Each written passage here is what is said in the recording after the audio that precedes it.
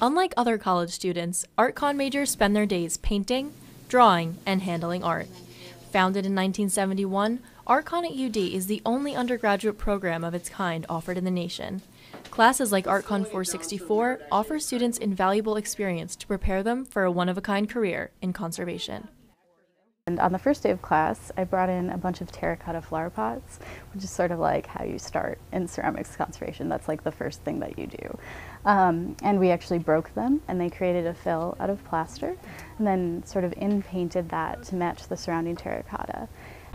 Using their knowledge from breaking and repairing clay pots, the students were able to use their new skills on historic objects from the Winterthur Museum study collection. Students complete extensive research and create treatment proposals that are then applied to their objects. The object that I'm focusing on is a 19th century oyster plate. It's a really cool piece. So this is like a specialty item that was specifically made for serving oysters.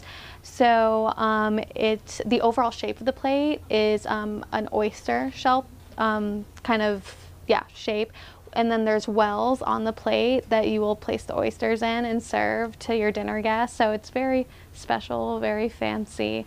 And then the general design on the plate all has to do with the theme of like sea creatures. So there's a lobster claw, there's a little crab, there's some seaweed. So it's very interesting. Students chose from a host of artifacts ranging in age and problems to solve. This piece is decorated with multiple colors and different enamels and glazed over in a typical ceramic glaze. And when I received the piece, there was a chunk missing out of the rim. So what I did was I created a plaster fill, and I am now trying to match the colors as best as I can so I can fill in the missing design. With a foundation of practical knowledge under their belts, these future conservators are one step closer to becoming quiet heroes of history.